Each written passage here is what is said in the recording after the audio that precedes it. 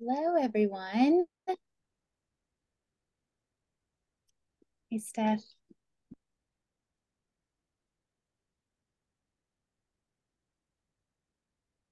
All right. Abby, is that it for now? Yep, we're good. I'm sure a couple more Okay, will hop on, but perfect. Well, we will go ahead and get started. I'll just start by introducing me and Abby. I'm Kaitlyn Gentry. I run the agent marketing for Dana Dana's home offices, so Columbus, Indiana, and Richmond, Kentucky. And I've been doing social media marketing for about 4 years now. But now primarily, I started my career really freelancing social media and marketing, but now only work with real estate agents. So that's me. Abby, do you want to introduce yourself? hi, I'm Abby, and I have about 3 years under my belt with marketing, primarily in real estate, as well as a couple freelancing accounts here and there. So, I started with Keller Williams and also doing the marketing for consultants, a market center in Indiana, and Legacy in Kentucky. And now help Dana with some more one team stuff. And yep, that's about it. Yeah, so today's training, we're just going to kind of open the floor up to you all to ask questions. It's really anything that has to do with social media and marketing, we would love to help you with. So let's just open it up to you all and ask away. And if you are unable to unmute or um, ask questions through audio, you can also put them in the chat and I'll kind of moderate those. I have a question. Okay. Yeah. I knew you would be the first one. I mean, if you're not first, you're last, right? That's true. So I, as you all know, have a social media presence with quite a few followers, and we post not every day, but multiple times a week, different types of content. And I kind of wonder how I next level what you all know I'm already doing. So I know you see my stuff and like it and comment. So if you could just tell me kind of what the next rung on the ladder for me would be, maybe it would help someone else too. So Yeah, so my biggest suggestion for what we're seeing in social media right now is still videos, videos, as many reels as possible. They're even saying, which this sounds very extreme, but they're even saying that you need to be posting 2 reels per day, right now, which is a lot. So yeah, as many videos as you can. And they don't think that they have to be like perfect too. Like you needed to go hire a videographer for these. This can be like walking through homes on your cell phone, like just talking like a day in the life type thing. But anything that you can think of that you could turn into a video, do it. Because that's going to be your number one thing to get into these algorithms and get on like the specific pages for you to be seen. Um, that's my number one tip. Abby, do you want to? Yeah, I think just making sure that your content is giving some type of value, whether it's real estate or not. Um, as long as they can come to your page and know that you're a realtor, I don't think it's important for you to only post content about real estate because most of the outside world looking in probably most likely doesn't really care. Um, I think that some people do, but just for me personally, before I got into the real estate world, I didn't really know a lot about it. So I don't think content like that would necessarily intrigue me to watch your page or be interested. I think as long as your page is kind of a portfolio of what you're doing in your real estate world, any other content would be great to add as well. And in video form, as much as that sucks, because I hate video too. I don't mind it. It's just the time, and I forget. I get busy with my client and I forget to video the house. Kaitlyn, do you also, is it considered like a reel with a slide of different photos of a house, is that also considered a video? Like not me talking or actually videoing, but like different slides of a house that it flashes to with music? Yeah. Yeah, that is considered a video. So that would work too. And things that can help you as well is try and find trending audio when you're making these in Instagram, because believe it or not, even just the audio that you're choosing is very important as well for views. But back to like what Abby was saying, by giving them more value other than real estate, just some like ideas that we were chatting about last week. Abby was actually in Charleston. We were just kind of going over the program, things like that. But even one of the agents down here, she honestly got kind of Instagram famous by doing a roundup of all the local events weekly. So like find something that you want to give value to other than real estate and just keep doing that, because people go to her page to actually look at those local events, not even for real estate. So it's more of like lifestyle. And there's so much you could do in Lexington or in Columbus, like anywhere in the world where you're at. There's just always something to do to give value. So yeah. And Steph, I think that a lot of realtors always say, like, I don't have the time, like, but I feel like if you honestly just time blocked a certain day or a couple hours a week and said, I'm going to do all my videos during these 2 to 3 hours, and then leverage the editing, putting together off to someone else and schedule them, because now Instagram has the ability to where you can schedule reels.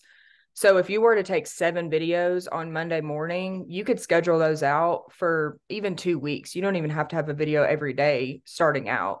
I would just commit yourself to at least 2 to 3 videos a week and time block 2 to 3 hours in the beginning or end of the week, and know, just kind of like a B-roll, like these are the topics I'm going to talk about. The videos don't need to be longer than 20 to 30 seconds, and schedule them out through the week. I think you'll see a lot of engagement and your page. Go ahead. Do you have to change clothes? Because that's what the first thing that came to my mind was, like, I'm going to a house, then I'm telling you about an event, I need to have a different shirt.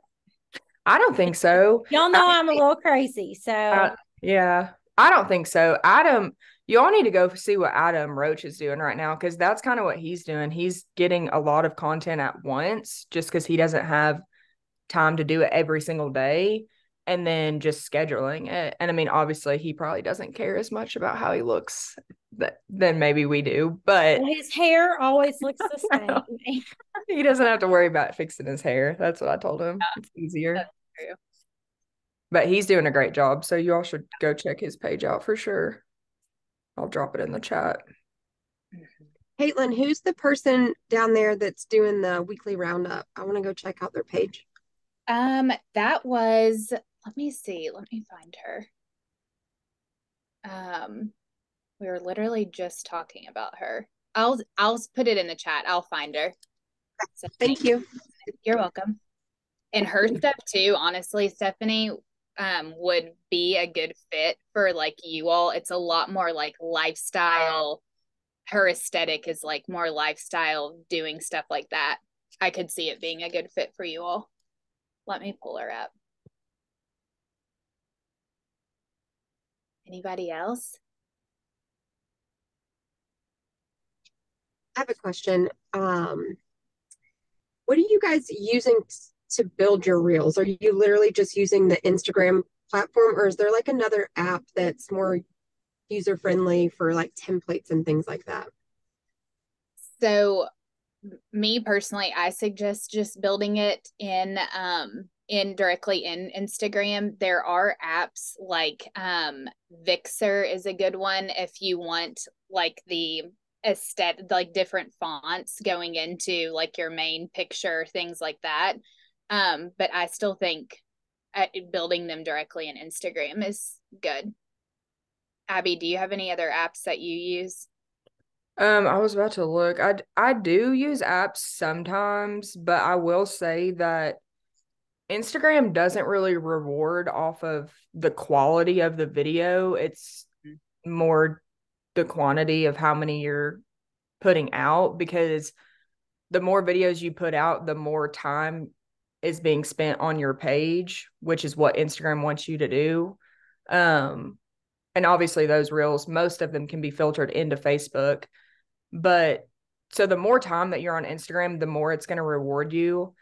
I usually build them out on Instagram, and what I do personally is just find a trending audio that kind of fits the vibe of my video, and then I'll actually click on that audio and scroll through the other videos made with it. And sometimes it'll say like, you can use this template, or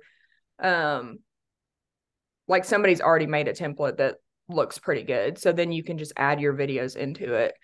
My number one piece of advice for making reels is video everything that you need to beforehand. Don't actually try to make the reel while you're at an open house or whatever. Just kind of take 7-8 videos of whatever you're doing, and then later on at night, when you actually have time to look at it and piece it together, that's when you can do more of your editing. I wouldn't try to do it while you're there. I think it just takes longer, and then you get frustrated and you don't have as much time to actually look at it. Hey, and you can put all the videos in at once, so Instagram will actually template it for you too. Abby. Yeah. Hi. Hi, what's up? So what do you use to like splice reels together? I use CapCut personally. What is it called? CapCut. I can throw it in the chat.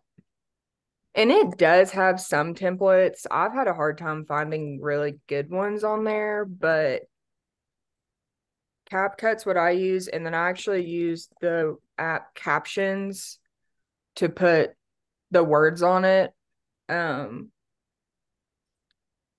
I find that usually if there's words on there, it's more engagement.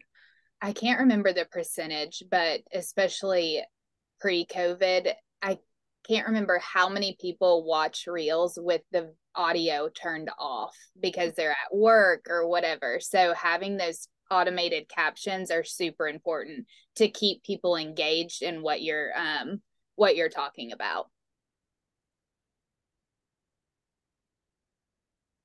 But like I was saying with the videos, if you have 7 or 8 videos and you actually add them all into the reel at one time, Instagram will auto-populate a couple of different trending sounds that will make a template for you. So you don't even have to think about it.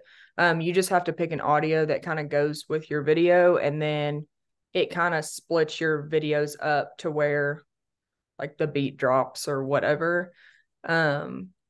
That's usually how I make ones that need to be made quickly just to get the content out there. I think a lot of people struggle with seeing like these professionally shot videos of new listings or whatever. And that's great if you have the time and financial ability to do that. But I don't think that Instagram necessarily cares if they're shot by a professional videographer. They just want the quantity. They want you to be on their app using it and being social. Okay, I have another question. Go ahead. So I did a video of my new listing that's coming soon, and the videographer was nice enough to just grab my phone and do like a little reel on my phone. He had like an attachment that goes onto your phone that is a microphone. Mm-hmm. Do you know what kind to buy, or like? I don't, but I can look back through my messages because TT, Tyler, the one that does Dana's videos, he has like a ton of recommendations for even like the mount that you can hold, so it's not as shaky, because I have shaky hands. Yeah. That makes it look so much better when you're going through a house. Like it's just more clear and not as like, it just looks more professional with just your iPhone. Yeah. So this was not like a microphone that goes on you. It like attached to the bottom of the iPhone, and it sounded like perfect. Well, let me ask TT what he would recommend. I don't personally have one, but I think it makes the biggest difference. Like it looks more professional. You're not like screaming into the video. Mm-hmm. Just the one that he did on my phone was like I would have probably paid somebody to do it. I'm like, I need to get these tools. I'm sure Amazon has Yeah. one, and then the stand. Okay. I'll you. ask him though what he recommends because he has a lot of those little gadgets that make a difference and make it easier.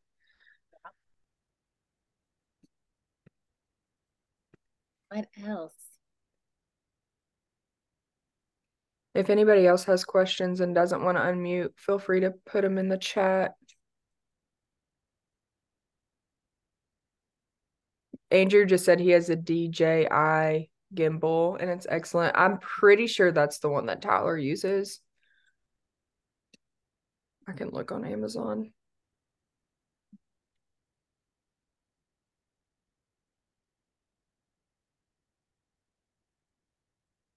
Anything else? Best way to gain organic followers. Yeah. Emily. I think Todd was about to ask something. Oh, sorry. Go ahead. Yeah, I was just going to say, I don't know if I'm the only one, but if you get stumped and you want to put something of value, but you know you can't think of anything of value that day, is there any brainstorming that people do like to come up with ideas? One of my biggest recommendations is to look at other people's stuff. Find some accounts that you really like and get inspiration from, and not copy them, but take some of their ideas and implement it on your own. One thing that Abby and I were going to mention today, if you all haven't already heard of ChatGPT, it's like an AI service that can help you write stuff. So if you find some accounts that you really like, you could honestly like copy and paste some of their captions in there, or just say what they're giving you a value is like a new buyer tip or something. You could type into ChatGPT and say like, give me 5 buyer tips for whatever real estate caption, and it will give you captions for you to write, because sometimes like coming up with that caption or idea is the hardest part. But yeah, that's my biggest tip, is find some accounts you love and get ideas off of them. I think too, just using the save button on Instagram, that's what I do, because I have creative block a lot, going 40 plus hours a week doing creative work. I find myself like not even knowing. I'm like, what should I do? What should I do? And then some days I could roll out 20 ideas, but obviously I don't have time to do all of those. So as I'm scrolling through Instagram and I see a good idea, I just save it. And then when I have time or know that I'm going to do something, I'll look back through my saves and be like, oh, I can do that. Or like you could just kind of use that as your brainstorming for the day and following the accounts. Yeah. I'm trying to think of that one realtor that does a great job. And if you don't know what to save, if you're on Instagram, I forgot I have this background on, it's just the little bookmark to the right. So if you're on a specific post you love, just click the little bookmark and that will save it. And then under your profile, you can find all of your saved posts. So yeah, definitely do that.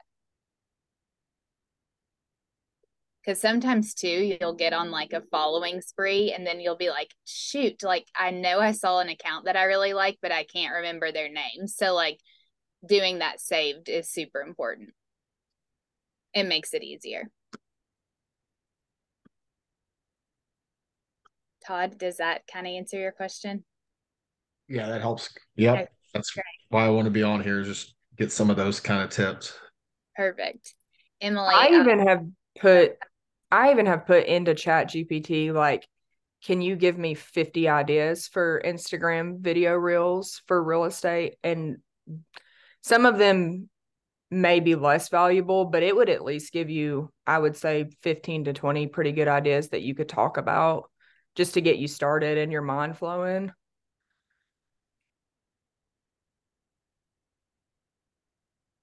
Emily, the best way to gain organic followers for me personally, I've just been engaging with your accounts, I think is super important. And then two, following other accounts that are similar to you. So I always know, like, whenever I kind of go on like a following spree, I always gain a ton of followers back. So that also are like legitimate accounts that are interested in the same stuff that I'm interested in. So that's one of my biggest tips on getting organic followers, and just staying consistent and posting too. So like, stories, everything that we've talked about. Another thing too that I just thought about with organic followers is hashtags are still very important. So coming up with those hashtags that will land people to your page is still super important, as well as location. Having your location turned on Instagram, like typing in where you're at, is actually very important. So think about that. Also too, just another tip, I've seen a lot of like influencers and just other people in social media marketing doing this, to switch up your location too. So like at Columbus, for example, make sure you're tagging, like if you're in Dublin, tag restaurants. Like if you're working out of a coffee shop that day, even if the post has nothing to do with the coffee shop, like tag that location, because people are always looking for specific areas too. So I've seen a lot of good following from doing that as well. And does everybody know what I'm talking about on like the location piece, especially on Instagram? Steph, no? Okay, so when you're making a post, let me just pull it up so I can walk you through it. You're picking the picture, you're writing the caption. Oh, tagging people and products, especially people too. That's important because that then shows up on their page under tag post. I find stuff all the time. Like this is a really good example. I had a girl message me. I had on a dress, and I tagged the company of the dress. Somebody found my page to ask me about sizing on that specific dress, and I gained a follower from it. So like by me tagging that brand, somebody found me, followed me, and engaged with my account. So stuff like that. So whenever you're making a post, tag the people or the products. The location is just underneath. You can't see it on my phone, but whenever you're making the post, it says add location. And from there, you can just type in wherever you're at.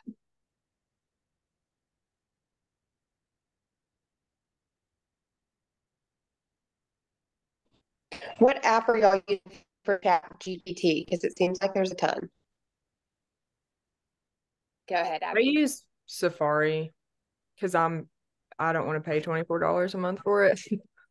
So I just get on Safari and type in ChatGPT.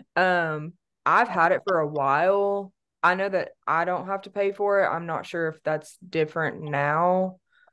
I think if you download the app, then you have to pay for it. But if you just use it on Safari, it's fine. Is it just like a website? Is it just Yeah. I typed in ChatGPT and it brought up like So I'll actually put the one that I use in the chat. And then whenever you click on it to get started, it's the ChatGPT option. Now everybody's doing these like AI photos and all of that, which you can do within this open AI app. But yeah, you can just click on the ChatGPT and use that from there.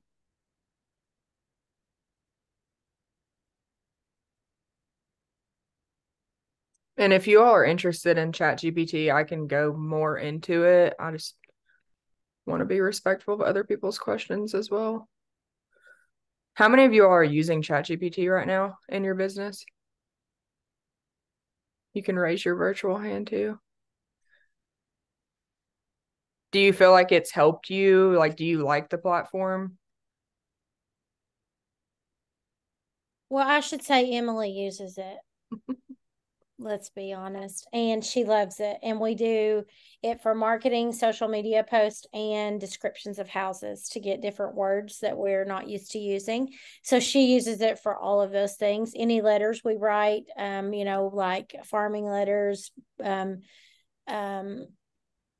why did my brain just go? Golden letters, any of that stuff. We use it for a bit of the language. It doesn't always sound like me, and so I do change it sometimes, and it's still really helpful.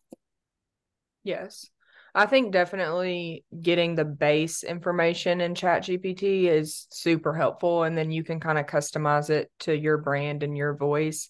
Sometimes I'll read it and it's like super bubbly and like all these crazy words, and I'm like, people already know that I'm not the one typing that.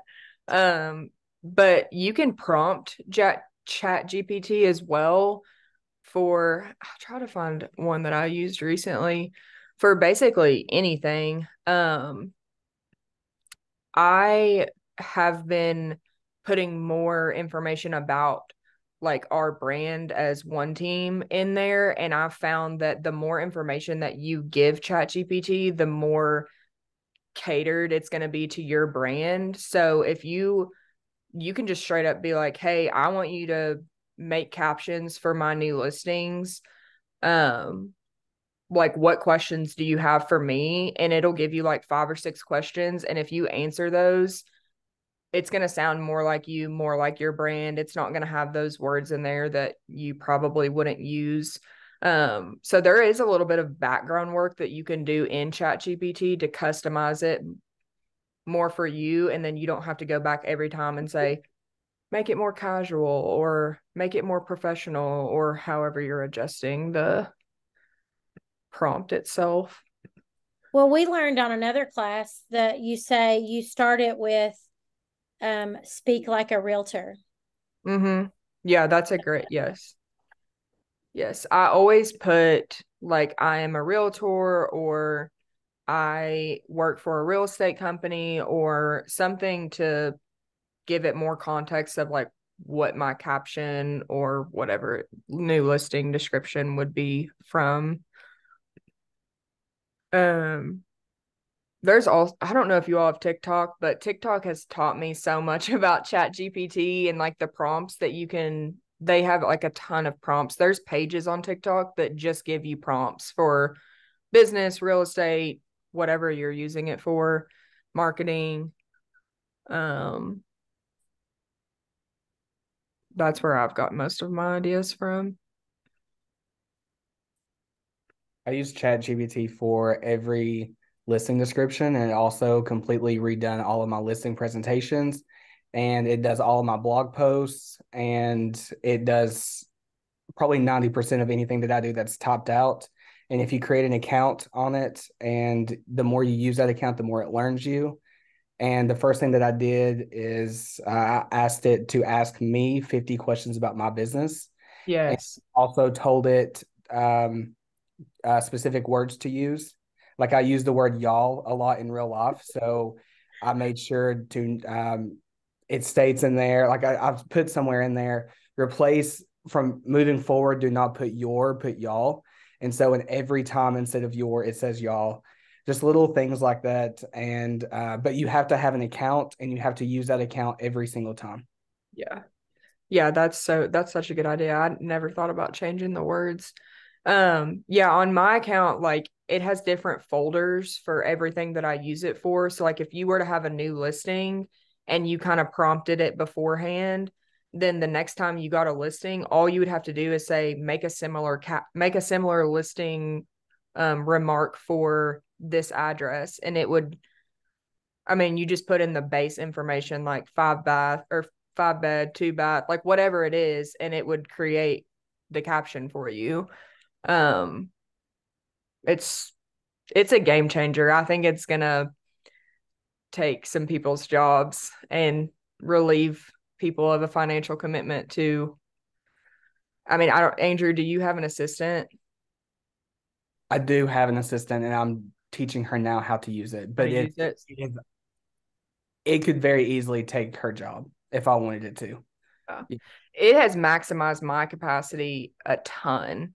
Like I've been able to take on more just by utilizing this tool for sure. Because one of the things that I struggle with a lot is sitting and like writing captions and writing whatever. It just takes a long time to make it sound good, especially if you're not as talented of a writer. And I suck at grammar, so that's like another perk is it makes sure that, you know, commas and punctuation is correct and words are spelled right. I love it. I would highly recommend using it. Something else I've done too is I created an Etsy account with just real estate stuff in it, and so every piece of verbiage just came from ChatGPT, and now I'm just getting passive income on it. That's so smart. I need to do that. I know. Well, I bought a listing presentation on there, and then because I just liked the way the design of it, and I didn't have time to create it myself. And then I realized that everything was ChatGPT. Yeah. I just spent, you know, a weekend creating all kinds of graphics and then just applying it in. And I mean, I'm up to almost 1,000 sales now. So that's crazy. Well, I know there's like some people selling subscriptions to social media captions and other things regarding that. And I've seen some examples and they're straight from ChatGPT. I mean, they're probably customized a little bit, but I would say don't pay for that stuff if you see that come across Instagram or promoted, because you could probably get the same thing in ChatGPT with no cost. What else do we have on there?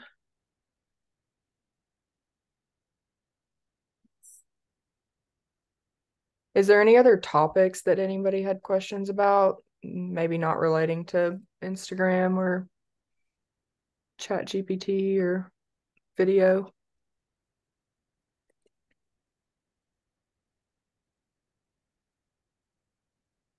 What should you post on your story versus feed?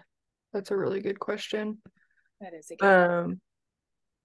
I love stories because I feel like they can be way more casual, and this might just be my generation, but I watch stories more than I actually ever look through the feed. Because I feel like it tells more about like their personal life and like what they're actually doing day to day. And it's so hard for me to be consistent with stories because I also want to like be present where I am. So a lot of the times I'll just like take pictures. This is just personal. This has nothing to do with real estate, but if I go to breakfast, like I'll take a picture of my coffee or my food or whatever it is. And then if we go somewhere else, like I just take pictures on my actual camera roll. And then at the end of the day, like I'll just blast out like 10 different stories of what I did during the day. If you're not like as picky about what it looks like, I think you could just go ahead and post it as you're doing it. But honestly, anything that you're doing, like right now, you could take a picture of being on this training or what you're doing, like working wise, or just to show people that, I don't know, more of your day-to-day life. I think people enjoy seeing like the background work that goes into everybody. Yeah, I agree, Abby. Yeah, and I like what Andrew said. Stories aren't serious as a post because it goes away in 24 hours. So, and also to store, even put the content aside, stories are also important because that is it one more chance for you to get in front of somebody on social media. So, yeah, I would try and post those as well, as much as you can. One of the best advice, I think Adam actually told me this, go through who's watching your stories and make a list, because those are the people that are seeing your content every day. Make a list and start engaging with their page. Start figuring out like what type of people they are. Are they, you know, younger people? Are they older people? Do they have families? Like what content do they want to see? And I think Adam even like messages some people and is like, hey, like what content on my page do you like? What content do you not like? Just to get them more engaged. Because really, even if you have 2,500 followers, probably only 200 to 300 are actually seeing your content, and those are going to you can gather that information from posting stories. That's going to tell you who's actually seeing your content, who you're showing up in their algorithm. And that's another great thing that Andrew put in the chat, that he made a group on Facebook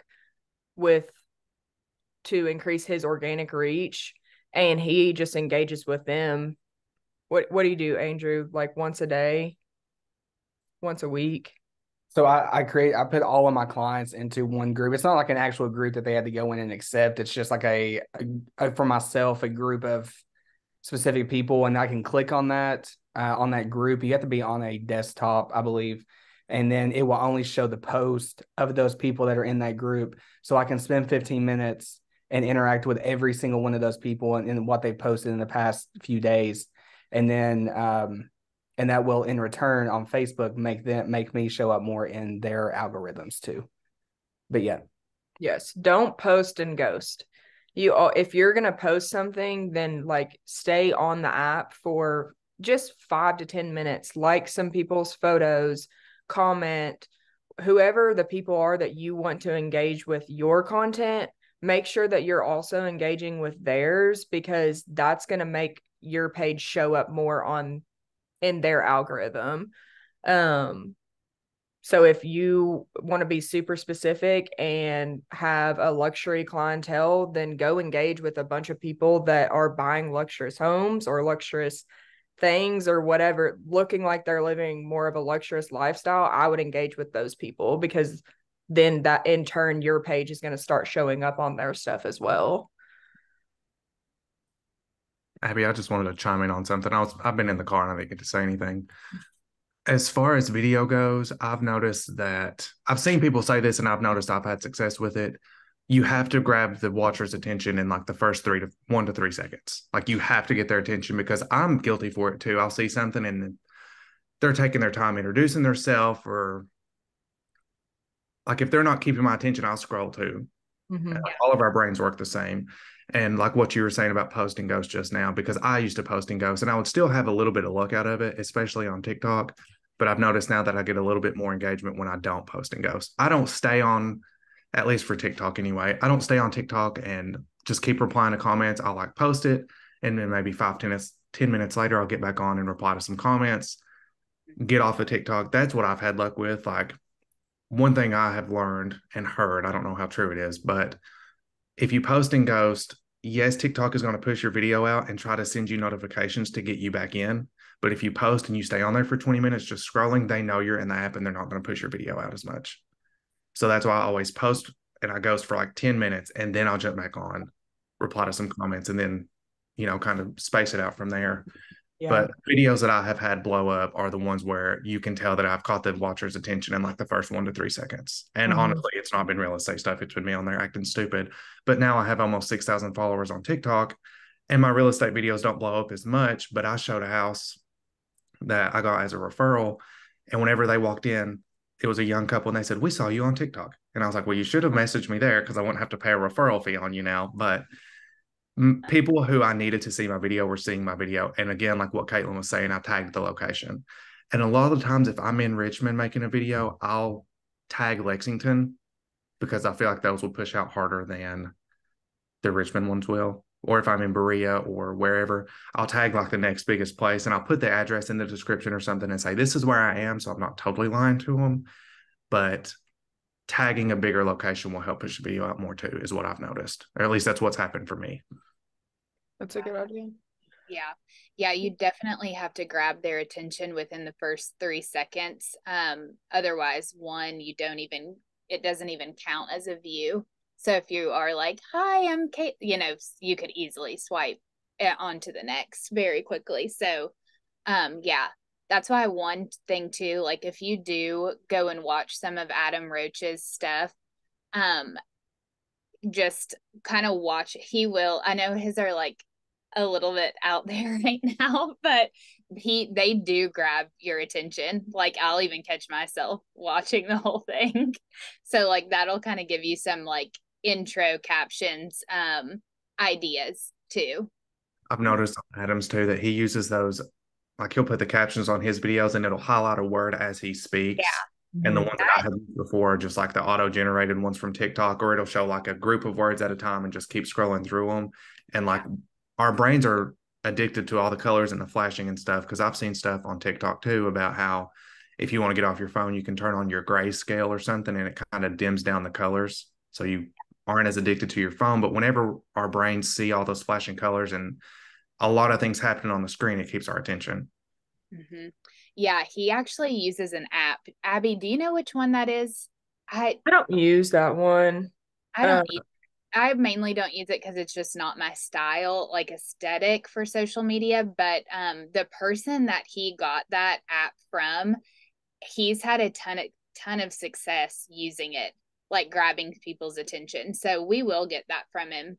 Abby and I plan on doing like something on a monthly basis, so we can also too like come back and give you some more ideas too. But I'll write that note and get that app that Adam uses. And I think too, like, the harsh reality is that if this isn't your thing, it's not like gonna make or break your business. I don't think necessarily, but I do think that there's a huge opportunity with my generation in particular on social media and gaining clientele from social media. And I mean, my biggest advice is if you're going to do it, just do it. Like, don't, because the consistency is everything. I mean, if you can commit yourself to even doing twice a week, that's better than making a post and then waiting another month and making another post. Like, Instagram is not going to pick your page up in their algorithm if you're doing it that way, rather than just trying to be as consistent as you can be.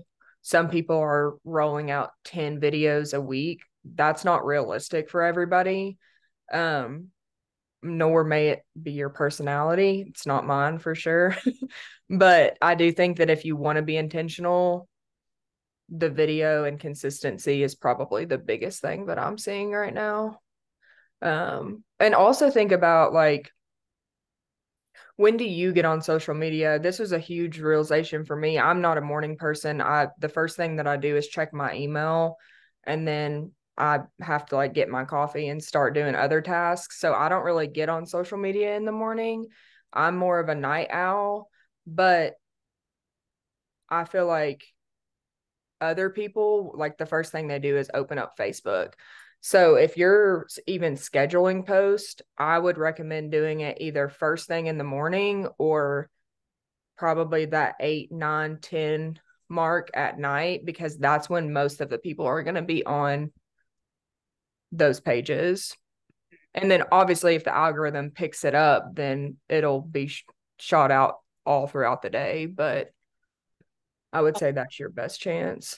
Yeah, 7 a.m., 7 p.m. That's where I've seen the most success, is 7 a.m., 7 p.m., because most people are either getting on before the 8 to 9 mark or after the 5 to 6 mark. Yeah.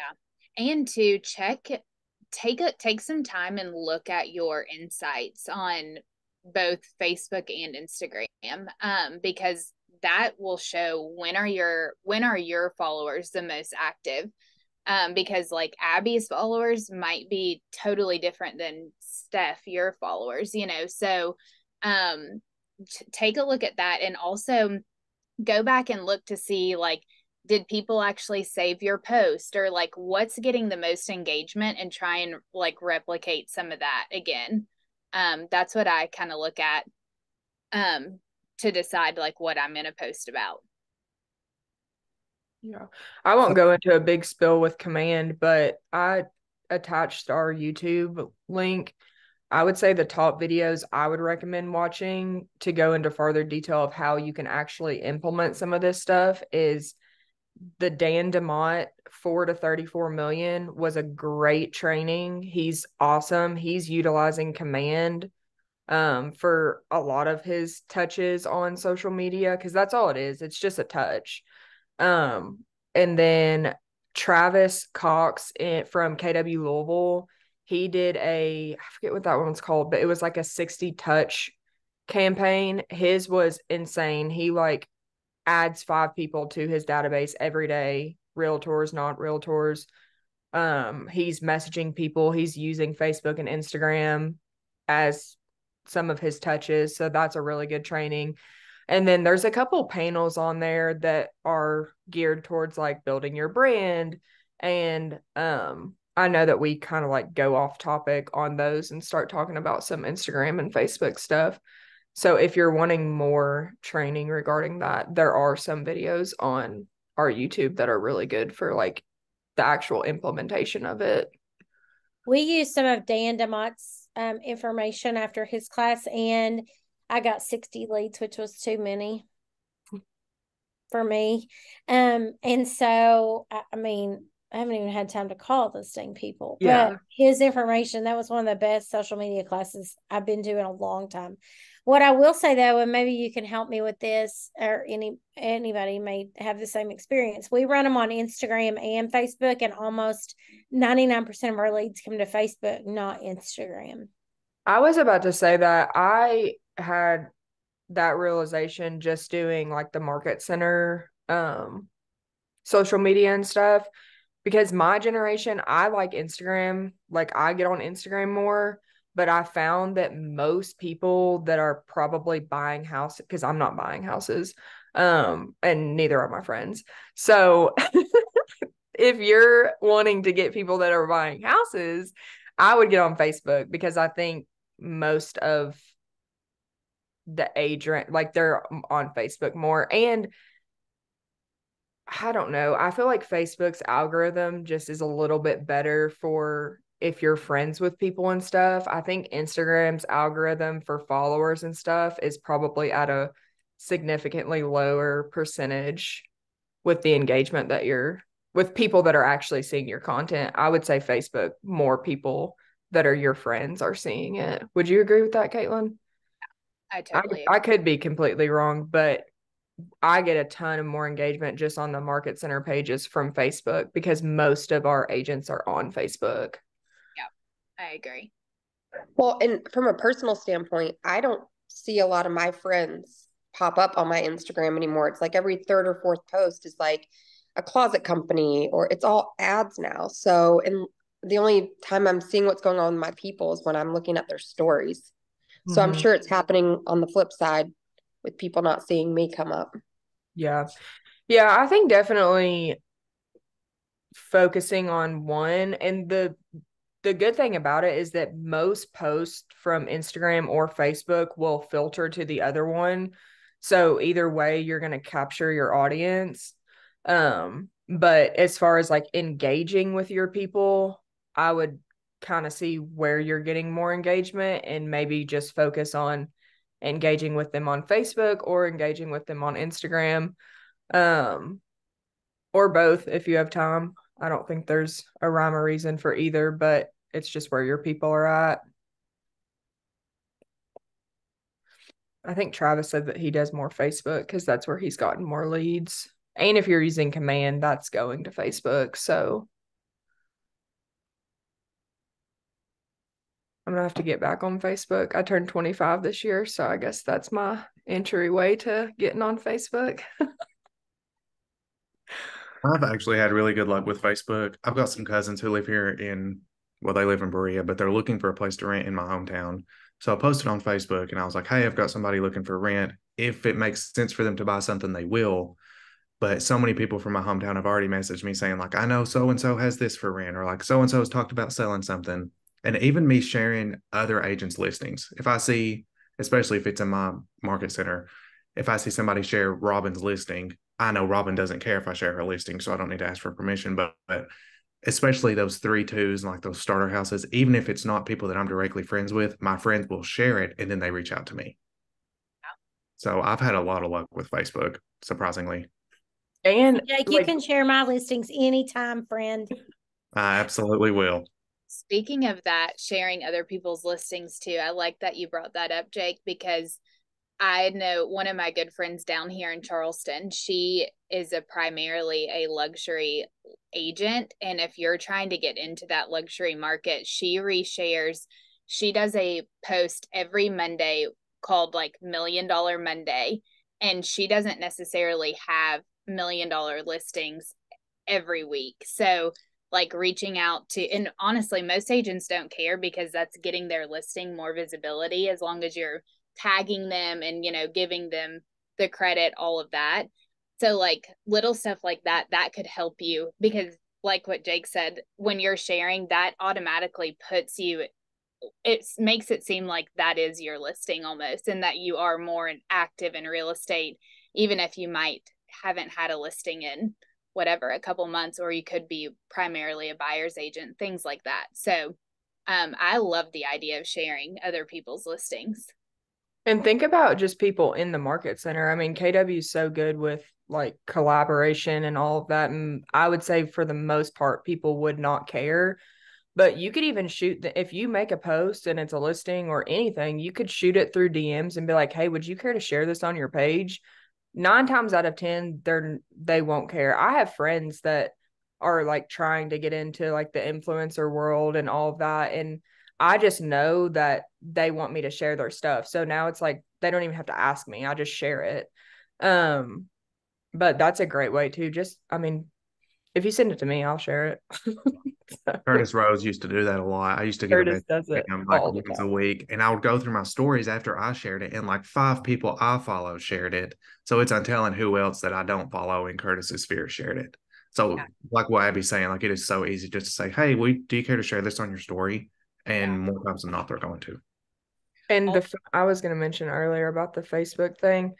I crack up when people post like looking for recommendations and stuff, and the comment section is filled, because one thing about people in general is everybody wants to give an opinion. Like if they can give an opinion, I mean, you've got, you know, the grannies on Facebook. I mean, they're going to be typing in the comment section. They're in the comment section, like telling everybody you're cute, whatever. But this one post in particular, all he said was looking for recommendations to increase the look of our curb appeal. And he's a realtor. And I know he did this on purpose. And he has 79 comments. Like that's insane. It continues to pop up on my Facebook feed because he got so many comments.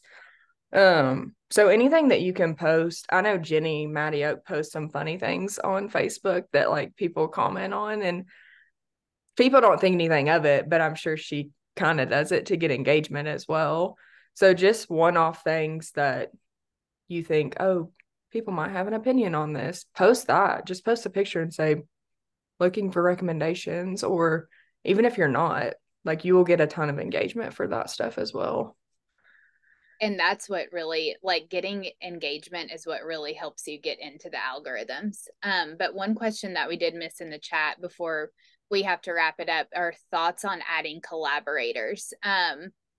Yes, definitely, because a lot of people have these business accounts that aren't necessarily getting engagement. And now that you have the option to have both post together on one page, definitely do that. It will help with the engagement of the post. It'll get people over to your business account or whatever the situation is. But yeah, I'm a huge proponent of having the collaborators in there. I like that for sure. I don't think there's really any downside to it at all. We get a ton of engagement if we collab with like Dana's personal page. That's like where we get most of our engagement for other accounts. And it's just because she has more of the organic reach than the other pages do. But yeah, I love the collaborators. I didn't know that you could add more than one. That's news to me. So thanks for sharing that. Yeah, I guess I didn't either. Any other last minute questions, ahas, advice?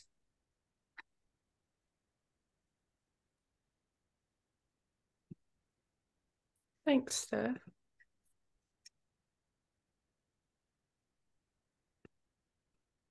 Well, thank you all for being on. And me and Abby plan on maybe keeping this like a little series. Like next month, we've chatted about, instead of doing Facebook and Instagram, talking about the importance of like Google posting because that's like a whole nother beast in itself. So stay tuned for next month. We'll do a series on Google My Business and posting on there, and yeah, the importance of that. So yeah, come back next month. I definitely think it's a good idea to keep doing it I mean, social media changes all the time. And random tidbit before we get off here, my cousin in Tennessee, she doesn't have a lot of YouTube subscribers, but YouTube is like her primary lead source now. So that's something that we could look into, because I know a lot of people in the one team market centers don't do YouTube. If they do, I haven't seen them. Yeah. Just like Yeah, another thing. YouTube's huge. Yeah. It's huge. It's the number 2 search engine behind Google. Like, that's how much people are on YouTube looking for stuff. So yeah, if you can be like the expert in whatever on YouTube, is major. And also, if you ever have any questions about social media or like need, because I know sometimes it's easier to have more hands-on, like showing you actually how to make a reel and doing all of that stuff, get on YouTube. I learn a ton of stuff from YouTube. I'll just type in how to do this or whatever. That's how I've learned a lot, is just watching YouTube videos. So if you ever have a question and we don't have a training going on or can't get a hold of somebody that knows how to do it, definitely use that as a resource. I know a lot of people always forget about that search engine, but I'll put my number in the chat. If you all have any questions, feel free to text me. I'm not the greatest person at texting back. You can call me too. But I'll try to get back to you as soon as possible. I hate texting. You have to give Abbey some time to reply. It might be like at 1 a.m. when I reply, but I'll reply. Awesome. Well, thanks for getting on, everybody. Yes. Abby, you can't reply to us old people on Facebook at 1 a.m. I know. That's why I don't reply a lot of the time, because I feel like I'm going to wake somebody up. I don't know. Just put it on Do Not Disturb, I guess. All right, you, girl. Thanks. Thank you. Thanks. Thank you all. Have a good week. See you all.